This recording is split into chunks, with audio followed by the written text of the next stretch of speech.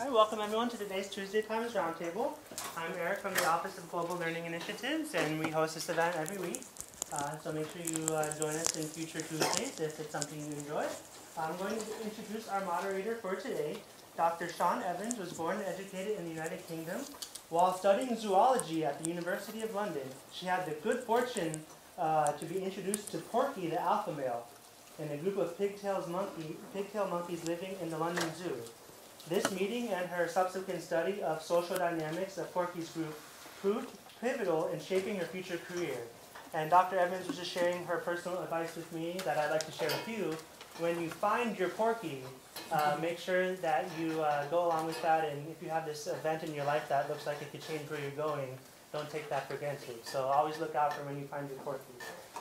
Dr. Evans reconsidered her interest in pursuing a career in medical research, and while evaluating her future, received a master's degree in biological anthropology from the University of Durham. She traded in her petri dishes and pipettes for primates and studied marmosets and their apparently monogamous lifestyle. As a result, she was awarded her PhD in 1981 from the University of Wales. She has lived and studied primates in Africa, where she has the fortunate enough experience to watch mandrills from her kitchen window and also help raise orphan gorillas. Her visit with Coco, and gorilla with an impressive American Sign Language vocabulary in California, rivaled her initial meeting with Porky 15 years earlier and motivated her to investigate how great apes view and remember the world. She has published on the abilities of apes to recognize themselves and mirror the memories for future events. Currently, she teaches here at Florida International University's Biological Sciences Department. And as you can see from her vast experience and passion for the field, we're very lucky to have her here at FIU. With her collaboration and encouragement, students and scientists have worked together to discover that owl monkeys, anointed with millipedes, that they have a unique pattern of food sharing, and that family members share a characteristic smelly signature. And she has used her primate washing techniques to study human behavior, which is very relevant to our current topic today of the evolution and the importance of the biological trait of cooperation. So I'm going to turn it over to today's moderator, Dr. Sian Evans. Thank you, Eric. Eric and I are going to be very cooperative today. He's going to sit here and make sure that my video clips play. And we've got it up on the screen. Great. Thank you very much. Well, thank you for the introduction. And first off, I want to say I'm not an evolutionary biologist. I'm a primatologist. But I'm a primatologist that's really interested in figuring out what goes on inside the minds of great apes. I've been fascinated with this ever since I met Coco, a very impressive sign language gorilla. When I met her, she asked me a couple of questions, and she used sign language to ask those questions. And it was one of the most embarrassing moments of my life when I met a gorilla that could use a human language and I didn't understand. She had two questions for me. One, was I wearing lipstick? And I wasn't, but I sent her a bunch of lipstick afterwards because I hear that she likes putting it on. And the other was, could I pick her a bunch of flowers? And I could do that. And she seemed very pleased with the selection I gave her. But about 7 years ago, I had the good fortune to team up with anthropologists at the University of Miami, one of which is now here at FIU, Dr. David Brown, in the School of Medicine. And I've been able to do ethnographic studies, go into neighborhoods in Miami, and see how people interact locally. The kind of topics we investigated were teenage smoking. I also investigated marriages in South Florida. And the latest one was access to healthcare in Overtown. I really enjoy doing ethnography. It's kind of participant observation. My greatest success was when I was trying to interview a woman that worked in a laundromat. And I was very sensitive to the issue that I didn't want to seem to be imposing on her time. So I took a comforter with me and asked if she would wash it for me, for which I paid her, and I chatted to her while she was doing that. And as I left the laundromat, I ran into some of our anthropology team that were talking to two people that were previously homeless. And when they saw me, emerge in my typically disheveled way, clutching a comforter. They said to me, "Don't worry, don't give up. Things will improve for you." So I realized I had been mistaken for a homeless person. So I thought that actually underscored the effectiveness that I had as an ethnographer. So today I want to look at the topic of cooperation. And I want to introduce you to first the, well, actually, Eric, you can do this for me, to the great apes. Great apes are our closest living relatives. There are 4 species of great apes. Well, 4 types of great apes. Chimpanzees and bonobos, which are the next one. Okay, both chimpanzees and bonobos are very closely related, and they live in Africa. The 3rd great ape, I believe, is, yes, gorillas. Gorillas are also African apes. And the 4th great ape lives on the continent, or on the islands of Borneo and Sumatra in Indonesia. All great apes are extremely endangered, and we do unspeakable things to their habitat. And unfortunately, in Africa in particular, we consume them for bushmeat. So it's extremely challenging to think of ways in which we can preserve these wonderful creatures. But what I want to think about today, with the help of one article from the New York Times and 2 book reviews of the same book, is explore, are humans unique? And if they are, what makes us unique? We do share the majority of our cognitive skills with great apes. Of that, there is no doubt. But people have frequently thought that humans are unique. First of all, man was described as man the toolmaker. And then Jane Goodall in Africa at Gombe Stream Reserve discovered that chimpanzees use tools. We now know that chimpanzees in many areas, most areas of Africa, use tools and have a very well-developed toolkit. Humans use language. Hey, I met Coco. She knew what to do. She knew what to ask me. Language-trained apes have made us revise whether humans alone have language. And there have been other attempts as well. But most recently, a lot of studies, comparative studies, looking at similarities between great apes and humans have suggested that we possess a unique skill for living collaboratively. We learn socially, we exchange information in cultural groups. And it's our unique ability to cooperate. We cooperate in a different way than any other animal that allows us to do this. And I think what's next. So what makes humans unique? And here's a summary. Our unique suite for living collaboratively, learning socially, and exchanging information in cultural groups. And it is this unique ability to cooperate that makes this possible. But there are lots of cooperative animals. I'm talking now about the evolution of human cooperation, so I'm going to restrict this topic of animal cooperation to great apes. And I think the next slide, Eric, is the... Oh, okay. And I'll deal with this before we looked at the video clips. So how could cooperation evolve? Cooperation can evolve either through kin selection, and that is we help our relatives. And we help our relatives because we share genes in common. Another way is reciprocity. I'll help you out if you help me. So you will help, or an animal will help another with the expectation of help in return in the future. And the third, which is very controversial, but is mentioned in the reviews to the books, is group selection. And it seems to be particularly important to human cooperation in social groups in which people behave altruistically, and I mean help others. They have some advantage over groups that do not. And so that's natural selection, not acting on the individual as it does in kin selection or reciprocity, but acting on the group. And the behaviors that promote cooperation are termed pro-social or helping behaviors. And I think the next one is, yeah, so we're going to look at a couple of video clips. The first video clip is of chimpanzees cooperating to hunt in an African forest.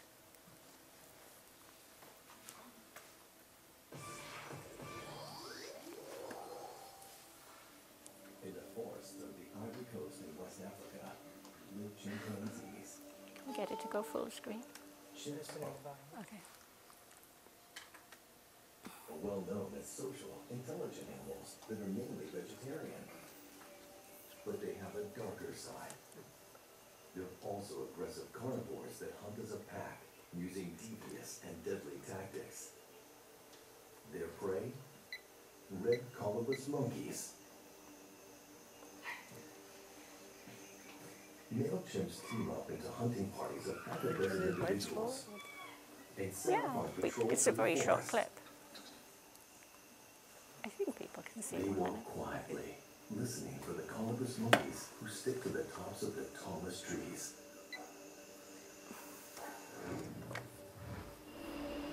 Once the chimps find their prey, their game plan kicks in. The team splits up to take their positions. The driver moves first, climbing upward to flush the colobus out of their tree. Two blockers stay below and watch which way the colobus move.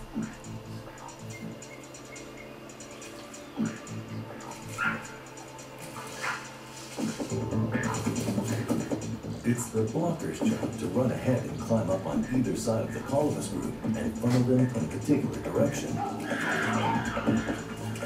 But it's the ambusher who has the critical role.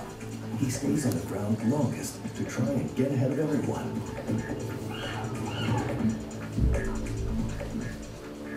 Then he picks a good tree, climbs, and waits. The trap is set. Unaware of what lies ahead, the colobus monkeys are forced into the ambush.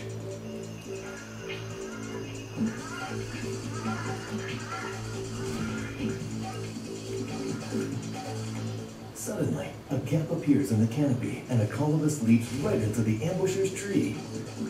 When it sees the danger, turns and leaps back, only to be snatched by another chimp in the team. It's game over. Chimps win, colobus lose.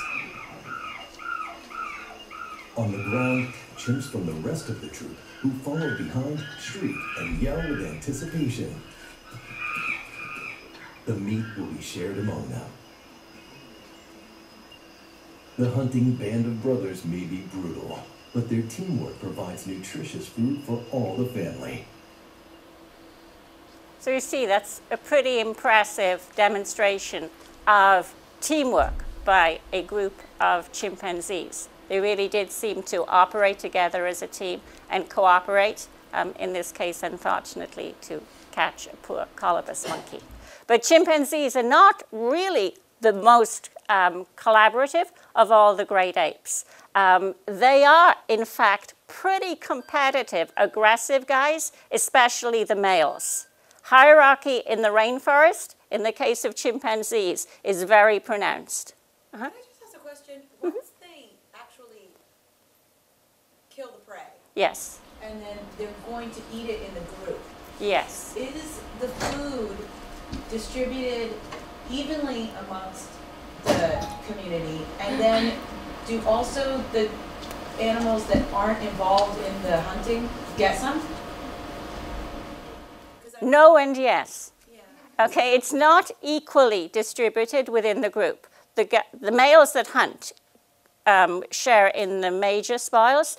The other group members will sit around and beg for food, and some of them may be rewarded. If females are rewarded, it's typical for the males to expect sex in return. Yeah. So I'm just wondering because it seems to me that. Okay, so there's cooperation by those who are involved directly in that. Yeah, it's the cooperation in the hunt. They're not terribly cooperative when it comes to food sharing. Distributing it, yes. And then what bearing does that have on the whole cooperative enterprise? I'm just. But it shows that they can work together as a team. That's cooperation. But they are not the most cooperative great ape. The most cooperative great ape is the bonobo, and we're going to watch a short video clip of bonobos doing a cooperative task in captivity that chimpanzees could not do. Calmer than chimps, how do bonobos fare in the cooperation test? Food is placed in a central shared well. Okay, ready? 1, 2, 3. All the food is in the same dish. So it's very easy for one individual to bump the other individual out of the way and steal it all. Okay, Nikasi. Okay, 1, 2, 3, go! It takes the bonobos a while to get on task.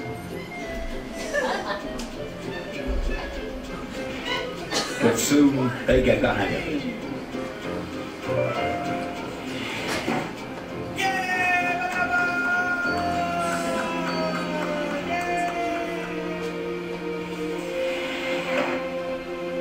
With their more congenial temperaments, bonobos are more cooperative than chimps are.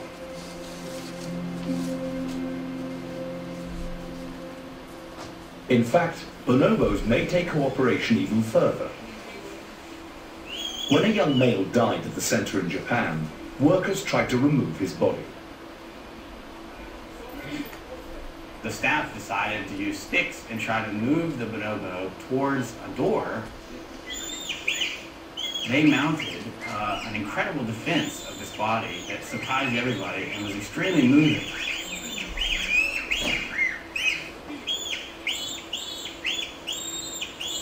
That's a fascinating reaction on the part of the bonobos. They were not related to that individual, and yet they took extreme risks to protect his body. As they fend off the humans, it seems as if they are cooperating. But what does it take to work together? Are they comparing the number of staff to their own troops? Can they calculate at all?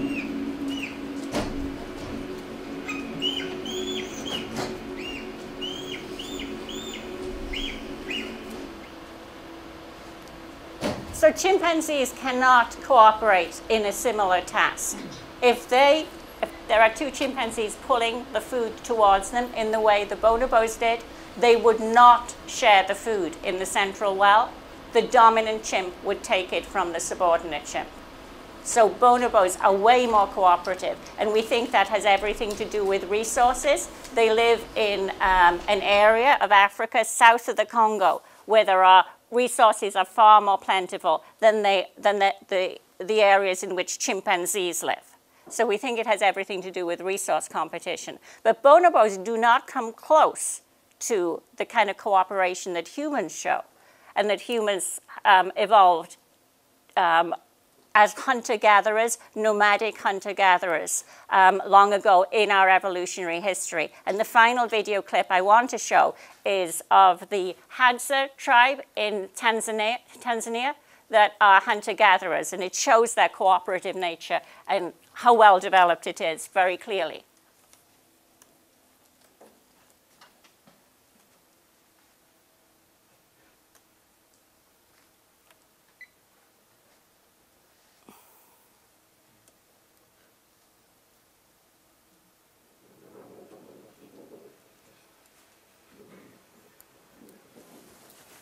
I spent the summer of 2010 traveling around remote regions of Lake Eyasi in northern Tanzania with the Hadza, who are one of the last remaining hunter-gatherer populations on the planet. And my goal was to explore the origins of human social networks and the evolution of cooperation. The hunter-gatherer lifestyle predates agriculture, villages, and even domesticated animals. Isolated from modern cultural influences, the Hadza essentially live as our ancestors did tens of thousands of years ago, roaming rugged terrain and forming temporary camps along the way. Their lives offer us a window into our past and clues about the evolution of cooperation. For the Hadza, cooperation is the key to survival. These welcoming, resilient people share almost everything: food, labor, childcare, which raises the question, are there some people who are just looking for a free ride in the community? The free riders would be expected to garner more resources than altruists. Eventually, their behavior would unravel the social fabric. Do the Hadza have a mechanism to keep this from occurring? Social network experts Nicholas Christakis here at Harvard Medical School and James Fowler from the University of California in San Diego helped me design a study to answer these and other questions. Specifically, we designed exercises to measure social ties and cooperation. Over the course of several months, I visited 17 different Hadza camps, which was no easy feat. The terrain was a challenge, and it was often difficult to find the camps because the Hadza are nomadic. They move every 4 to 6 weeks. The Hadza don't own things, so they don't have to stay in one place. And camp membership is also fluid. If an individual is unhappy with a particular group, he or she can move to a different one. I was greeted warmly at each camp, where I found many adults, 205 in all, eager to take part in our study. I showed each participant photos of 517 adult Hadza that were collected during past research with the community. I asked, who would you like to live with after this camp ends? We also used games with honey, a favorite food of the Hadza, to shed light on ties in the community. For example, one game allowed us to measure the tendency of particular individuals to cooperate.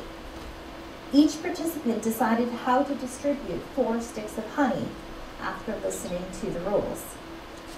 When we mapped individual traits with social ties, the results were astounding.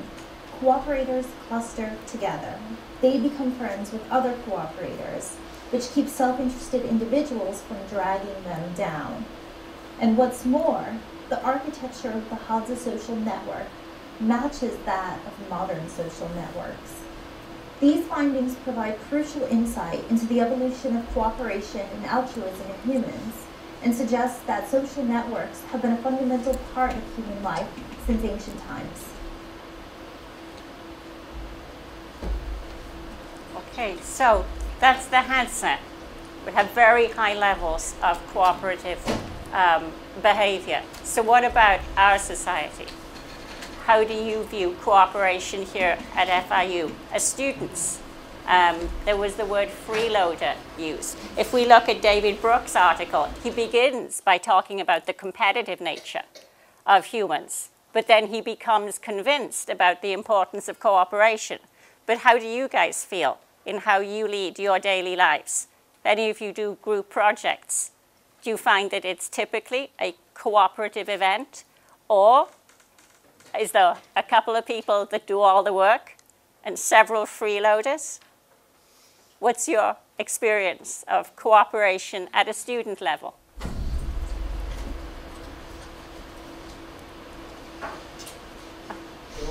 Can you give your name, please?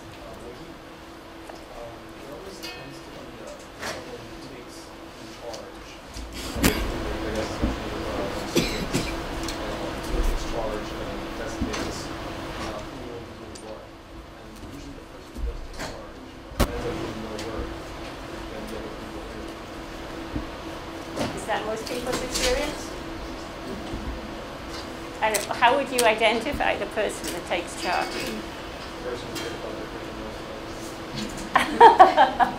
So that's not, and when you say that they will get the most out of it, how would you characterize that? I mean, I wouldn't say that there's specific characteristics to it. Someone who's, for example, for myself, whenever there's super, I don't want to be the one that needs to be in charge, because I care about how it turns out, especially if you're getting one grade per group. So the consequences of someone else might affect me. So that's what So you're motivated. Your motivation to do well is the basis. Did anybody else have similar experiences? or in cooperation in other aspects of your lives?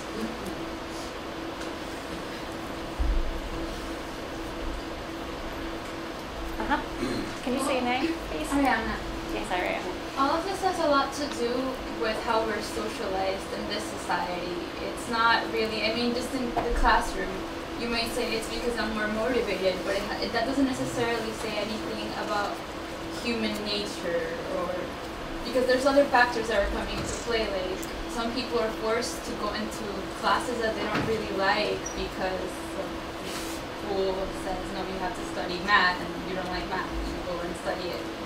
And some people are socialized into being competitive. Some people are born in different cultures where they don't have this notion of competitiveness is not. That's really interesting. Yeah. Do you have any experience of a culture where there is less? I mean, the States is a fairly competitive society. Yes, exactly. Well, I mean, when people talk about this, they don't. I've seen a lot of scientific writing lately talking about the cooperation and the evolution of cooperation. And they're talking about it mostly as if it's like a new thing. But the first person who came up with this was 100 years ago, Peter Kropotkin, and he followed that to the political consequences. I mean, he was a Russian prince. He was an evolutionary biologist, a geographer, and he went out to Siberia, being a huge fan of Darwin, to study, you know, the biological life in the tundra. And he found that animals and insects and all life would cooperate in a very altruistic manner without any centralized form of government. And he observed the same thing in the human societies in Siberia. And he recalled, you know, the anarchist writings that he took to when he was younger. And he realized that the political consequences of this were that the best way to organize society and the most natural would be an anarchist communist way of organizing.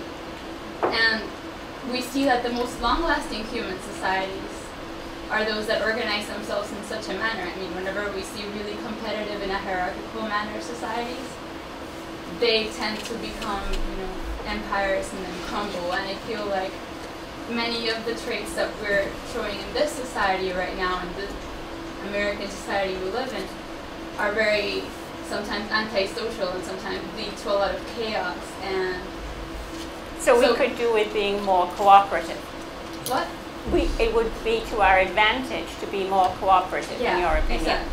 So I mean, sometimes people talk about how, well, in a group, somebody takes the lead and all of that, but that doesn't necessarily mean that it's our nature to be that way. It's just that we're cultured to be that way here, but that doesn't mean that it's better, because it tends to lead to chaos, and it leads to some people being less informed than others. And so you brought up the really important question: what is culture? What role does culture play in human cooperation? I think it's a very complicated issue. Yes.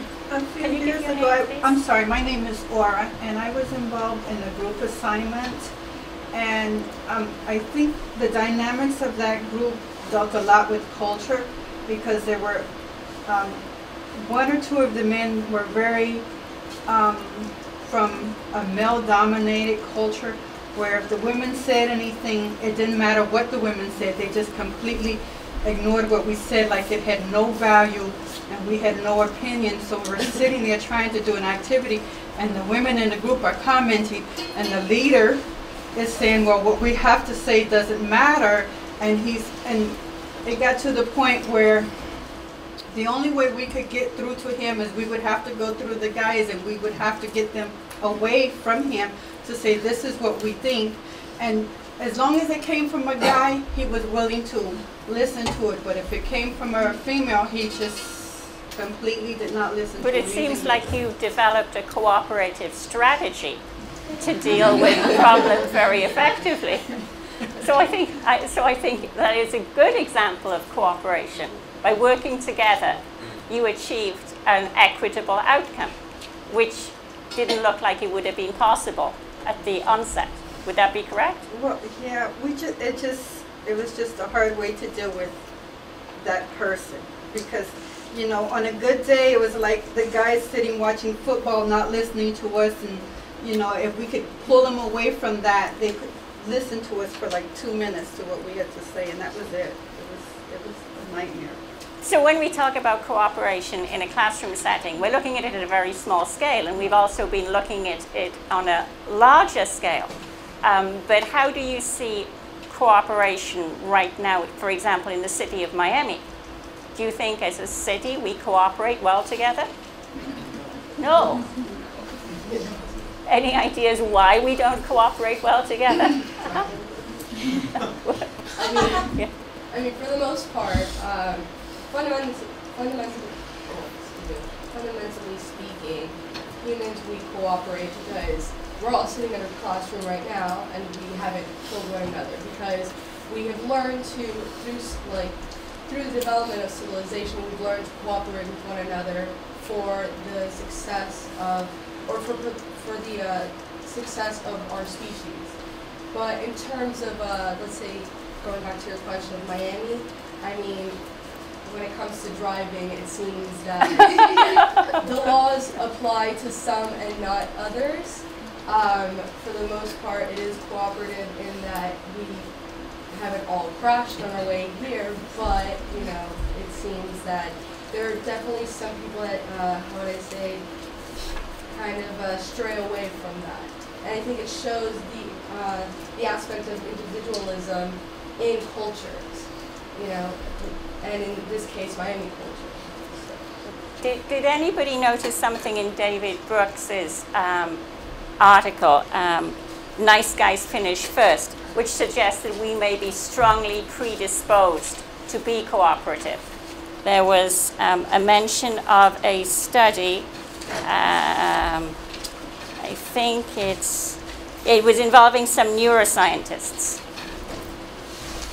Can anybody find that study and explain what the neuroscientists found?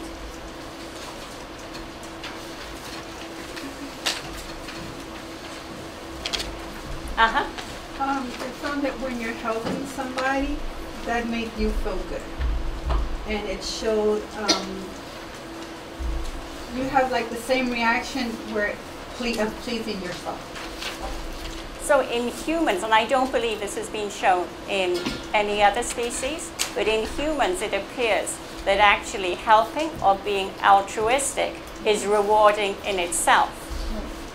So that you don't necessarily have to be helping a relative or an expectation of something in return.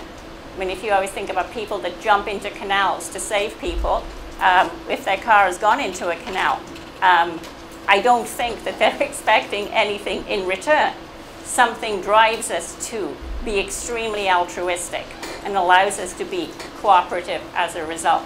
But it is very interesting that neuroimaging has shown that when we do an altruistic act or help somebody, the pleasure centers in our brain light up. It makes me think about the fact that in different contexts, perhaps there are different things going on. So for instance, like the dynamic of an individual performing an altruistic act towards another individual who you don't know. And it stimulates a pleasure center of the brain, okay? But then there's cooperation in a small group, maybe within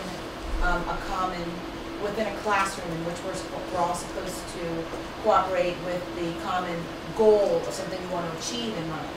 But then there's a larger society where there's both kinds of relationships, the people that you know and the people that you don't know. And it seems like in those kinds of relationships, common enemies seem to be a really good motivator for cooperation. Yeah, and I was even noting that in that first video, it was fully militarized, like the entire metaphor. They even called them the Band of Brothers. Yes. Mm-hmm. No, I think it's a scary video clip. Imagery, everything. Yeah. It was interesting how in the military, you know, cooperation is everything because there's a common enemy. And but your life depends on the support as right, well. And then there's a common thing that we're all trying to avoid. Yeah. So perhaps we need to think about cooperation in terms of like the different types of relationships, like the relational. Well, you know, cooperation must have evolved originally in small groups like the Hadza. And we don't live in those small groups anymore. I mean, we don't really recreate anything comparable when we're doing study groups.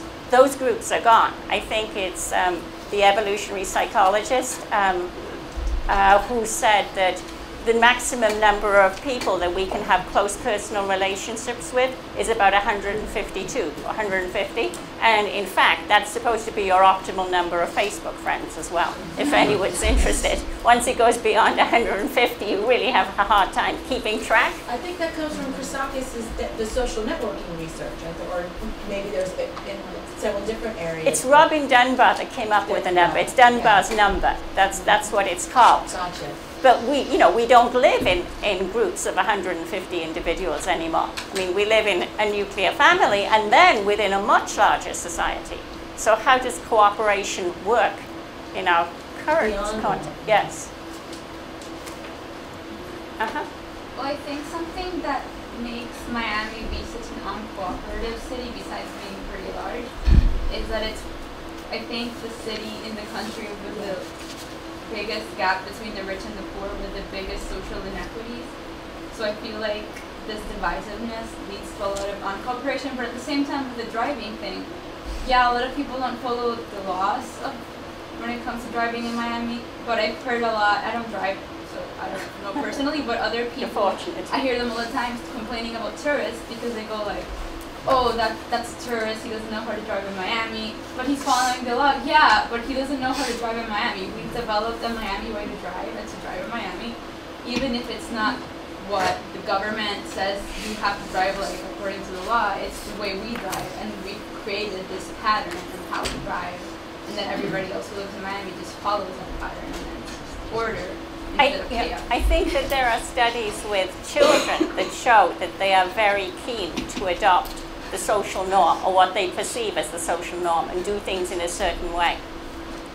Studies with chimpanzees showed that when they were compared to 2-year-old kids, if they had, I think there may be a slide of this. Yeah, there's a study by Tomasello, and it showed that in children, collaboration encourages equal sharing. And in children, the reward they had was toys.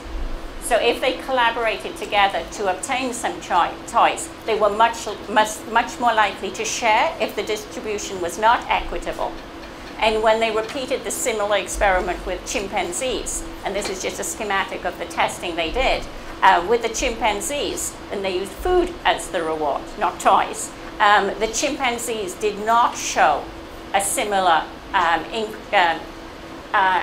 sharing at all if they had collaborated.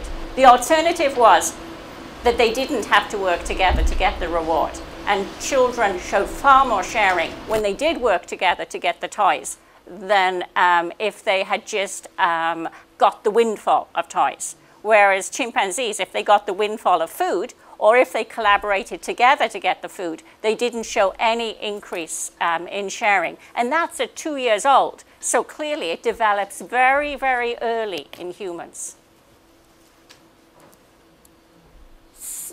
So, we talked about cooperation in general, and then the two book reviews that follow, okay, it's on the book reviews are of this book, The Neighborhood Project, and it's by an evolutionary biologist called David Sloan Wilson. And he is a university professor in a town of Binghamton, which is in upstate New York, and it has a population of about 50,000 people. It was a thriving town because it was home to a shoe factory and also IBM. IBM originated there. And both those companies really took care of the people in the town very, very well. But those companies are no longer there. So the town is struggling. And at some point he had an epiphany. And instead of studying animals, he felt that he wanted to use his background as an evolutionary biologist to try and improve the town of Binghamton. And he approached it as a biologist would. He approached the environment and described the environment as a biologist would. And he also conducted a couple of studies which have been published, which have shown positive results. For any of you that have read the reviews, can anybody describe how he quantified the town? I was amused that he looked at the amount of decorations people put out on Halloween, the lighting at night, or the holidays. And yeah, at Christmas, he decided to do both of those because he thought he would capture both religious and non-religious people. I thought that that was a stroke of genius as well. So what he was looking for civic engagement. And he used the pride that people showed in their neighborhood by decorating their homes as an indicator of that. And then he matched that to the level of pro-sociality, the kind of helping, altruistic behaviors that were measured in children using a specific test called a DAP test. And he found that there were high correlations between neighborhoods in which there was high civic engagement and the children showed strong pro-social behavior, in that they were inclined to be pro-social and also be the recipients of pro-sociality as well. He also did a very interesting experiment, which was called the lost envelope experiment. And what they did was that there were envelopes were dropped in different neighborhoods with a return address on them, with a stamp on them. And it was obvious, or it appeared obvious, that somebody had dropped it on the way to the mailbox. And then they waited at the university to see, the return address was to his address at the university, to see which neighborhoods returned the most envelopes. And they found that those neighborhoods where the children were measured as being pro-social and receiving a lot of pro-social behaviors, those were the neighborhoods in which the letters were returned most frequently. So he was able to correlate civic engagement with these children that were growing up in those neighborhoods. I mean, I think that's the kind of study that I could only imagine an evolutionary biologist designing. But his goal is to improve the town of Binghamton, his town, and improve it one block at a time. How do you guys feel about the possibility of using evolutionary principles to improve a town like Binghamton, or even a town like Miami? Anyone have any thoughts?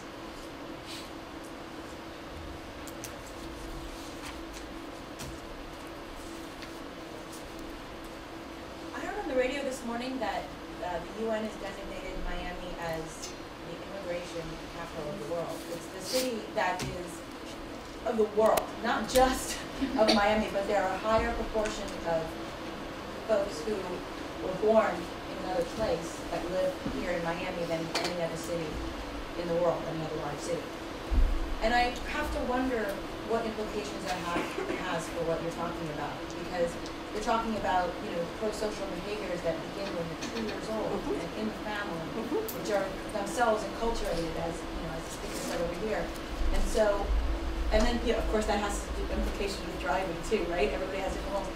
So I wonder, we have a unique challenge here in Miami to retrofit these pro-social on every block where people are so diverse. Would it be easier to do it on the blocks where people are less diverse, or? I think someone may have the answer. Well, in my opinion, I think that it's possible to do on a micro level, right, with a smaller social system, like a neighborhood, or perhaps the school, a community of students, But it'd be a lot harder to do once the picture gets bigger, like in a city like Miami, because then a lot of different variables go into it, such as stereotype attitudes, any issues that might dwell on social perception, and then also just any sort of themes that come from culture, such as here in the United States, we have a sort of individualist society, and the theme of self-interest comes up a lot. So I think it'd be a little difficult to do something in that kind of degree, but I don't think it's impossible. I mean, He talks about improving his city, the one that he's interested in, one block at a time. And I think that in fact Miami is a whole assemblage of small neighborhoods. I mean, that's my feeling. I mean, you just get it when you drive through Miami. You can be in Little Havana and you can be in downtown within 5 minutes. And they're completely different worlds. Well, I think about empathy and our ability to empathize with others and how that contributes to cooperation. And something about neighborhoods, especially in suburbia, where we don't know our neighbors and we don't see our neighbors. And so maybe one thing that could be done is maybe with regards to city planning, making it so that people see each other and are forced to interact. So Bianca, I know who you are, but I didn't ask you for your name. Bianca. It's Bianca. No, I think that's really interesting. And I think about it just here on campus. When I now have an office in the biology department, and when I walk down the corridor, my office is at the end, the little cubicles, and the doors are usually shut. We have somebody whose door is nearly always open, which is wonderful because I'm able to say hello. But we seem to kind of not open ourselves up enough. And when I come on campus too, and I see how much building is going on, the car parks are going on that are rising everywhere. And we do have a possibility of parking off campus and taking a bus to come to campus. Could we make it more attractive for us to be altruistic and do that? I think that those kind of issues haven't been, discussed enough. Or maybe I don't know. But it seems that we could be building a better campus if we thought about what kind of environment we would really like to live in. I don't spend much of my time here at this campus. I spend most of it down in the Redland, where it's wooded and beautiful. And, I think I'm escaping the concrete jungle when I drive south. And I think that the campus here is just getting built up all the time. And we're not trying to open it up so that we can enjoy beauty and we can make connections between people. And I think that's what you're talking about, Bianca. That it's difficult to do. But I think that if maybe biologists or people that are trained in kind of how animals interact socially were involved in planning processes, we might end up with something that was very, very different. Any biologists here that have a thought on that? Andrew, what do you think? I think a lot of these papers and books have a view on cooperation and competitiveness as a dichotomous relationship, but really it isn't. And the effectiveness, I think, of the Biggest Neighborhood Project is that it uses the interaction to foster more cooperation. So it's by getting groups to cooperate with each other, to compete between groups in a more friendly manner, and getting people to interact more often, that it gets them to cooperate more. How were they competing? To design parts and stuff like that. That was one of the projects that Sloan Wilson had. He tried to encourage groups in the community to have a competition to design the best car. But you know what? It never went anywhere. He couldn't get enough people to cooperate to compete, in effect. So that was, and I think that in reality, he's not going to be able to succeed in the way in Binghamton as he would, have liked. I think it is very challenging to mobilize people, but I think people need to be rewarded in some way. But I think cooperation on such a massive scale, especially as a mentality within a person, it's fragile. It's something that has to be developed over a lifetime. And a lot of studies have looked at how environmental enrichment is psychologically good for an organism, especially with rats. And they've shown that persons like rats that are stimulated at a very young age by their mothers tend to be a lot more psychologically stable later on in life. So really the big target is our children, or at least the younger people in our generation. Because if you get them to interact with people more often, if you get them out there in the world, even more likely to have a more cooperative society rather than working from the top down. Yeah, no, I think that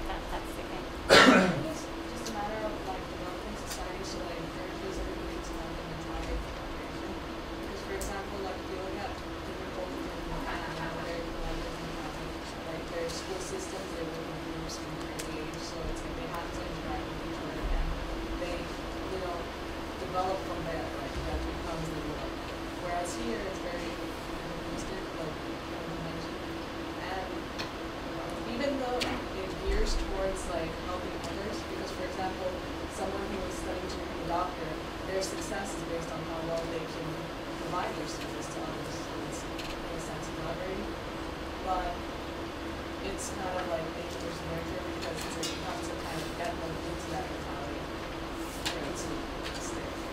One of the successes he has had with the neighborhood project was in a school. It was a failing school where kids were failing at least 3 classes. And by creating, and he did it using 8 steps, which are laid out in a publication of his, he created a more pro-social learning environment. And it was successful.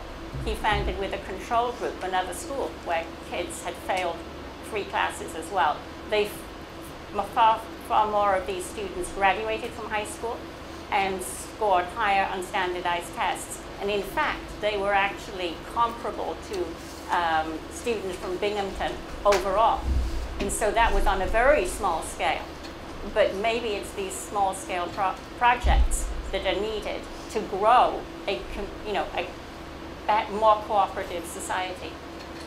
I think a lot of these things are very systemic issues, but at the same time, a lot of what people are talking about touches on the concept of prefigurative politics. Which is what? Like building the new world in the shell of the old. If we want a society that is less hierarchical, more cooperative, more egalitarian, even though the issues right now are systemic and they come from the top to the bottom, from the bottom we can build it up and working on things like direct action, like when we have a problem, try to bring our community together, and the same people who are affected by that problem be the ones who take the initiative and bring about change in their communities by cooperating. And I feel like that happens a lot already organically in Miami, in certain communities, because we do live in a city that's full of ethnic conflicts. And something that's really interesting is that, for example, I live in Doral and my boyfriend lives in Sweetwater. Doral is a middle class and sometimes upper class neighborhood, and Sweetwater is like lower class neighborhood, say. And something that he observes a lot is that everybody in Sweetwater is very sociable, everybody cooperates. When somebody needs to paint their house, everybody helps their house and then they paint the next one and the next one, and there's fruit trees everywhere and people give it out to their friends, and that's a way of socializing. And I know that happens a lot in like Little Haiti and other neighborhoods. I think there was a study recently on Little Haiti.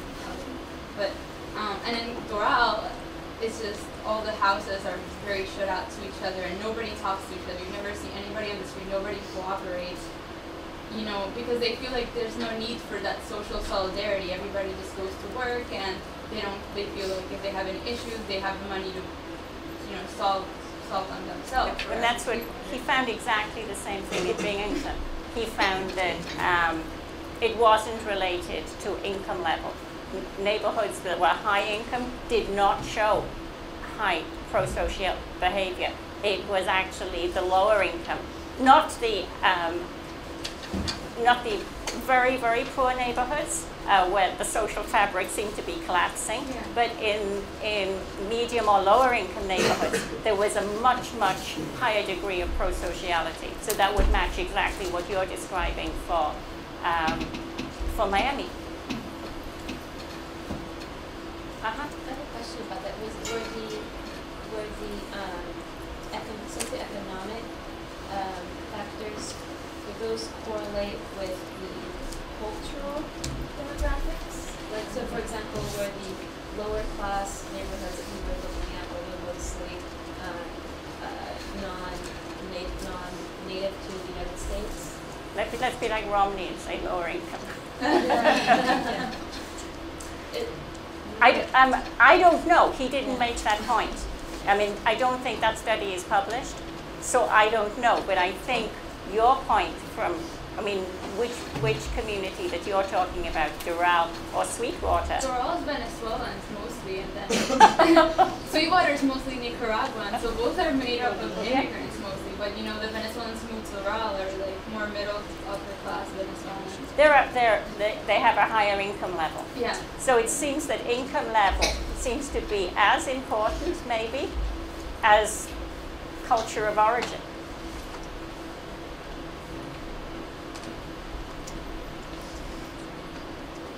certain, after, I guess, I worked for a time in, at Gulliver. Uh-huh. We had a very diverse. Does everybody know what Gulliver is? It's a private school.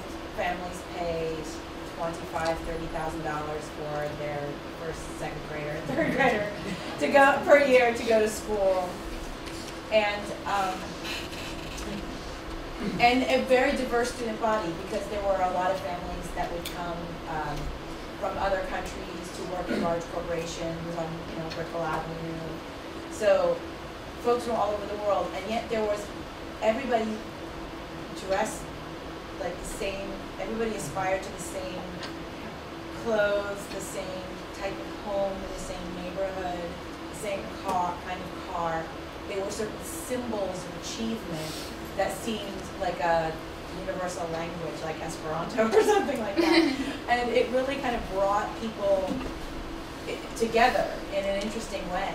I felt a lot of community there, but I wasn't sure exactly what I was experiencing, to tell you the truth, because I wasn't sure if it was cooperation for the kids, or if it was something that was show, or if it was like we all have this common language, but when we go back to our homes, it's something different. It was a very unique experience for me, because I didn't fit in because I wasn't part of that socioeconomic level. There was a lot of free time amongst parents that didn't exist in other communities. And I wasn't sure if it was actually competitive, but who can be the most generous with the class parties and things like that. But there was some kind of a commonality at that socioeconomic level that cut across culture. That's very interesting, because he looks at churches in Binghamton as well for the sense of community and cooperation that you find within churches. And so maybe it's somewhat comparable to the school situation. Yeah. Well, there's like a universal middle class, sort of upper middle class and upper class culture, I guess. Because you see, this is reminding me of the book Young and Defiant in Tehran. There's the upper level people in Tehran who lived in this neighborhood called Barat or Barla, I think it's pronounced. They all had a common culture, and it was very similar to the culture that middle class people have in other countries, and the U.S. especially. So they were all bound together against the rest of the city because of this common westernized culture. If they moved to the U.S., they would fit in better than somebody who came from the lower class culture in Tehran. So maybe this inequitable society that we have at the moment in the U.S. with very, very wealthy people and people that are suffering very badly, it's very difficult to create a cooperative society under these circumstances. And we need something more equitable. And I think we all have the opportunity to make a decision about what kind of society we want to live in very soon. But I feel like this is one of the opinions, which is Miami, there's a lot more things you can do that takes away from, you look at the Maslow's hierarchical, when you look at Maslow's hierarchical needs pyramid, there's a lot of things going on in Miami that distracts you. It takes away from your attention. I'm just comparing from what I've seen so far, because I did my undergrad at FSU, and there was definitely laziness there, because there was less things to do outside. Well, that's very interesting, because in upper income neighborhoods, for example, children are probably not playing outside on the street because they have a lot of opportunities to have ballet classes, dancing classes. And so that's a similar sort of issue, but with much younger children. Because in FSU at Tallahassee, it's a very small town. Yeah. And so maybe cooperation works best where there isn't a movie theater or clubs or South Beach.